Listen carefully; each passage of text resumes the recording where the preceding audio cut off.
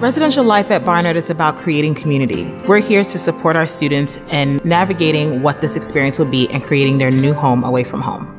Living on campus has been so phenomenal. The quad is really tightly knit, which actually makes it super easy to socialize.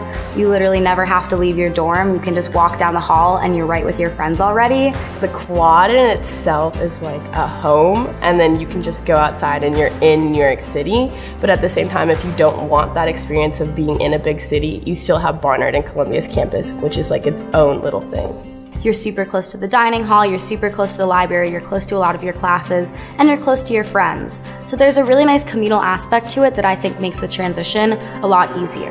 We train our staff knowing that the first 6 weeks of being in a new environment are really scary and really crucial to your involvement in the community long term. So we really hone in on those first 6 weeks to provide additional support, additional programming, additional opportunities to get you involved. An RA is just a residential advisor. It's usually an older student for first years, and she lives on the floor, and you can just go and talk to her if you're having a bad day, or if you're having roommate issues, or if you need help registering for classes or don't know what resources to have. And she's just great about checking in and making sure we're okay. Being so far away from home, it took a lot to adjust to New York City and to Barnard in general and to college. So I really wanted to help other students feel comfortable in exploring new options and opportunities here at Barnard.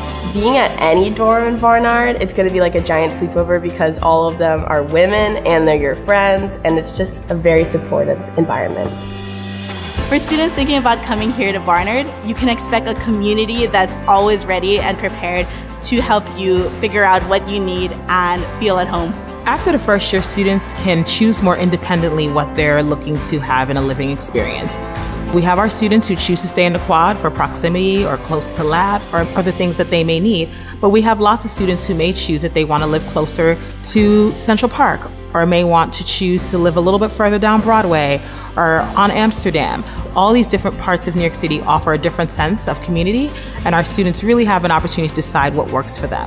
The benefit of living on campus versus living anywhere else in New York City in an apartment with a landlord is definitely a sense of security and an additional layer of support when you live in a residence hall as part of a college setting. From living in the quad here in my first year and then being an RA for seniors in the tower, I felt like I've been able to create lifelong relationships and friendships with the people that I live around here at Barnard.